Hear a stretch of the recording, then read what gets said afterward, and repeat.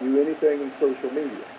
But we have received information in social media that some of the criminals were going to take their criminal conduct into the neighborhoods.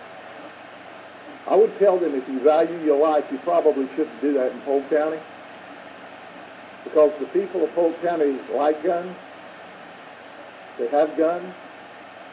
I encourage them to own guns, and they're going to be in their homes tonight with their guns loaded. And if you try to break into their homes to steal, to set fires, I'm highly recommending they blow you back out of the house with their guns. So leave the community alone.